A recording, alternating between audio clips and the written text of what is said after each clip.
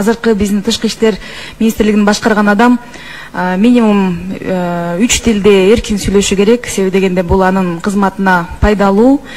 Англис тилин дагы мына далилдеп берем дедиңиз эле. Мен англис тилинде суроо берип койсом, сиз кыскача жооп берип койсоңуз.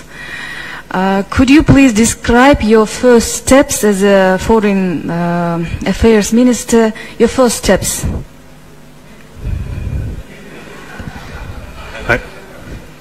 Dear Aida Kасымалиева, thank you very much for your question.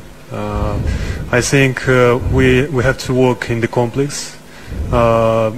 This is not only the question about the employees of the Ministry of Foreign Affairs. It is also the question about the foreign policy, where we have to protect our state interests and to promote it at the international level. Also, Чоң рахмат. Ийгилик.